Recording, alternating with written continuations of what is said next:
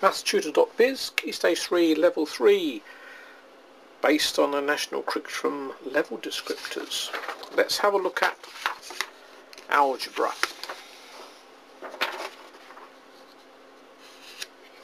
Level 3.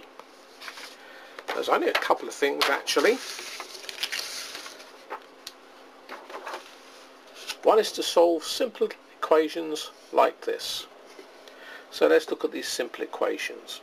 We can think to ourselves, something add 3 is 5. 2 add 3 is 5. So the missing number must be 2. So we write down x equals 2. A is the missing number. Something add 6 is 15. Now you can use your fingers, work it out any way you like, as long as you end up with saying 9 add 6 is 15, so the missing letter A is in fact 9.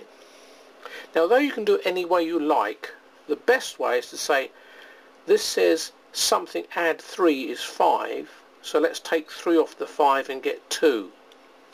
Something add 6 is 15, so let's take 6 off of the 15. 13 add something is 25.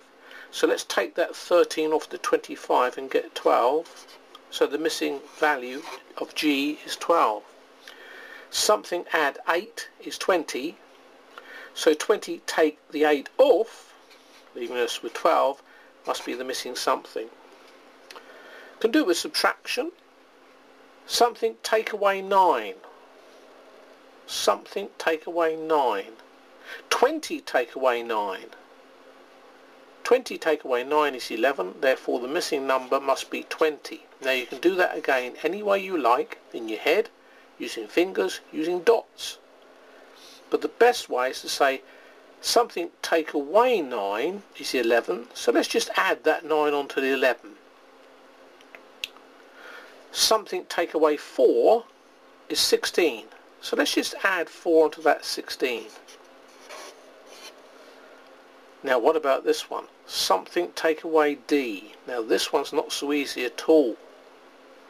What do I take away from 23 to get 11?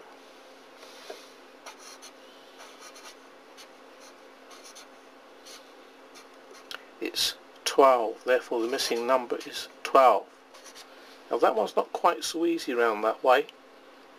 So let's go back round this way where it's easier. Something take away 2 is 18. So if I add the 2 onto the 18, I'll get 20. Always check your answer to see that it in fact does work.